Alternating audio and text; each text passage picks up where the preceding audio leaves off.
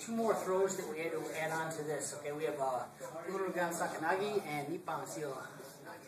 Okay, first we're going to do this Ura off of a jab cross. Okay, so if he throws the jab cross, I'm going to come this way, come up this way into Ganseki.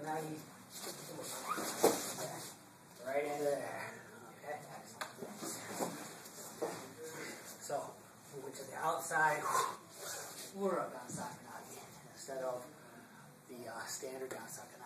Okay, moving on to that Nippon. This type of throw where we normally go one into this, but this time we're going to grab that second arm, then move the cross, and then work it from there. Okay, I'm going to go right into it that way. Okay, boom. Okay, all right. Again, being careful with the uke because that is a high flying type of throw. One other variation or henka that I've found when practicing this one is if we work here, move this way. I work to pass that hand, okay?